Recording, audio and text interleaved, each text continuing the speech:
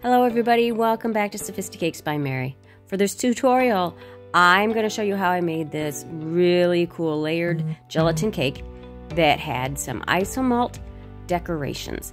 So I learned a lot when I did this cake. This took me 3 times to get. Trial by fire. I learned a lot along the way. And I want to share with you everything that I learned. So if this sounds interesting, we'll get right to it. So while I'm showing you how I am getting this cake ready, actually first I'm going to explain this. That bottom tier did not come out of the pan right. So I wanted to show you how you can fix that. When I have a layer that does that, I actually like to put that on the bottom. And then I just kind of spackle it together with some chocolate ganache. Now we're just going to layer up this tall cake with the chocolate ganache in between the layers because this is a very tall cake. And this acts as more of a cement than a buttercream would. But I did want to mention that I was inspired by another creator, and I am going to link that in the description.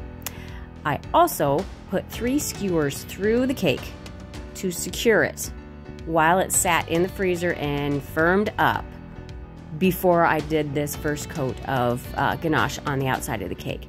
Those skewers are going to hold it in place, and I wanted to chill it so that it was not feeling like it was going to push over while I was putting on my ganache and then the buttercream. So definitely chill your cake in between layers.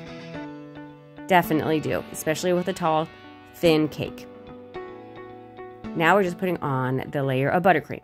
So this gelatin cake is going to have just buttercream underneath the gelatin.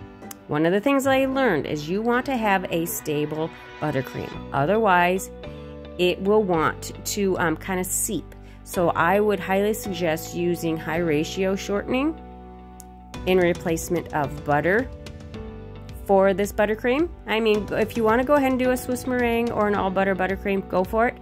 I just found that high ratio shortening based buttercream would be a safer bet. Now I'm just making gelatin is what I'm doing by the box instructions, minus 1 cup of liquid. And I took 1 cup of, it would be half of the liquid for this first part. The blooming part, half the liquid that the recipe on the box calls for. Because you want this to firm up more. You don't want it to be a soft gelatin, you want it to be a firm gelatin. So definitely reduce the water. And then after it bloomed for 5 minutes, this is a large quantity. You wouldn't do this much. Normally we make gelatin, but I would highly suggest using a lot of gelatin. I did 8 recipes is what I did for this. No kidding, 8 recipes. So I added some flavoring. You can use Lorraine's flavoring into the gelatin to add some flavor because the gelatin is just plain to begin with. And I'm just using gel food coloring to add color to the gelatin. What I'm doing is I'm taking some out, adding the food coloring into it, and I'm using that brush to make sure I get all the little bits incorporated. And then I put it into the rest of the gelatin. And I did that with 4 different colors. And let your gelatin cool. Definitely set it aside and let it cool. You don't want it to be warm. You want it to be room temperature right before it starts to firm up. Otherwise, it could melt your buttercream. So what I'm using is like I said, my expandable cake round. And I am actually just measuring, getting it to the size. I want it to be about a ½ an inch, 1/4 of an inch to a ½ an inch away from the cake all the way around. And then I'm using, this is 12-inch tall acetate sheet that I cut to size. Set it inside of your ring and make sure that it's up against the sides of the ring, and use some tape on the inside to kind of act as a barrier so that the gelatin does not leak through. And I'm wearing gloves when I did that to prevent getting some smudges or fingerprints in it. And I just did a little ring of buttercream underneath to kind of lock that in place, and then I'm doing another ring of buttercream around the outside to prevent seepage. Now you're going to want to put that in your freezer and let that firm up before you start adding the gelatin. And to make my straw longer, this is how I'm going to get the gelatin in there.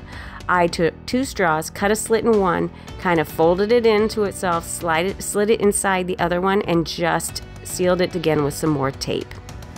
And this is how you put your gelatin in. I just slide that straw all the way down, use a squeeze bottle, and just squeeze, let that gelatin slide in. And then in between layers, you're gonna put it in your refrigerator, not your freezer. Put it in your refrigerator for maybe 10 minutes in between each layer. Do not put it in your freezer. Another thing I learned, that when the room comes to room temperature again, after they have firmed up, it can cause condensation, which again can make your gelatin and your buttercream seep. Use room temperature or your refrigerator. Room temperature, it would take longer. So refrigerator's okay, just don't leave it in there too long. Now, to make the geometric isomalt toppers, I'm making the isomalt as the directions say, and then I'm just put some nonstick spray. I rubbed around the outside edges of these metal cookie cutters. Now, don't use plastic, it will melt them. Metal, use metal. And I used the same food colorings, which were peach, some ivory mixed with pale pink to make a blush color. And then I used it was delphinium blue, and then mint. But I did not add much color. I wanted this to be more of a pastel kind of a look because I wanted you to be able to almost see through to the cake in the middle of your gelatin. Another little helpful hint here. Do not do this without gloves. Do as I say, not as I do. I'm just used to this, and I know that you have to be very careful because isomalt can definitely cause some very severe burns.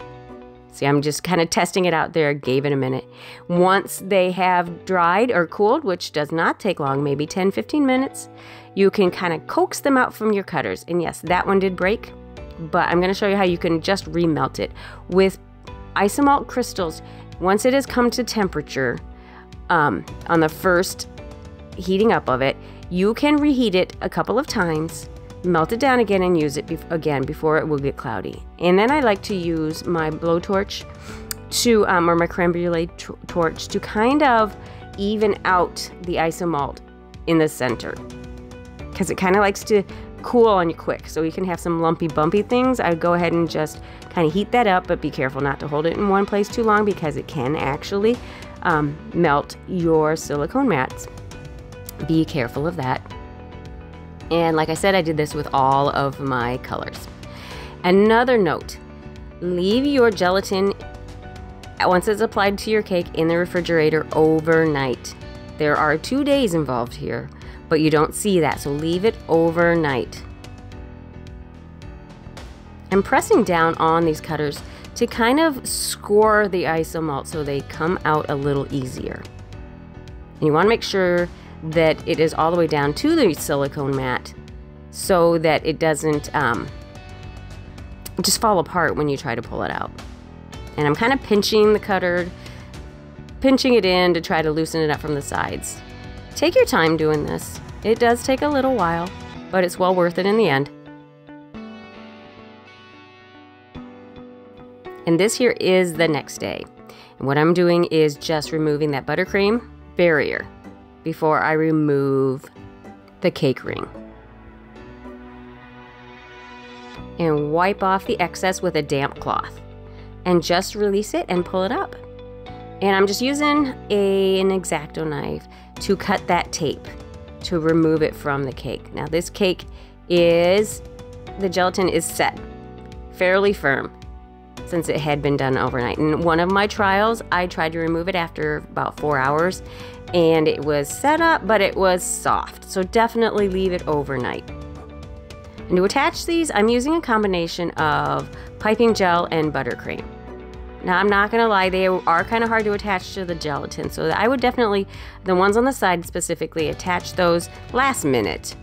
And then the ones on the top, I just cut a slit and stuck them in. So there it is, guys. I hope you liked it. And I do hope that you give it a try. And if you do, please send me pictures on Instagram. I would love to see your work. So thank you guys so much for taking the time to watch my video. And if you'd like to watch some other videos, go ahead and click on the link to one of these other videos shown here. And if you would like to Check out my other social media. I am on Facebook and Instagram under the same name, Sophisticakes by Mary. And please take the time to share, like, subscribe, and hit the notification bell so that you know when I upload another video. Thank you so much, and we'll catch you on the next tutorial.